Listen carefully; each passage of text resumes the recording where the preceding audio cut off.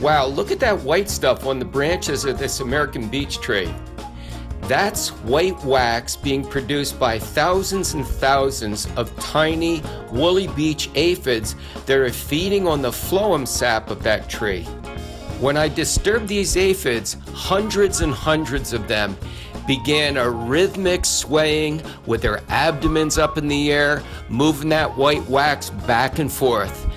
That's what gives this aphid its other common name, the boogie-woogie aphid. Scientists think that this amazing group display may confuse, confound, or distract predators that would want to attack the aphids. Hey, but maybe these ladies just want to dance. You go, girl, bust a move.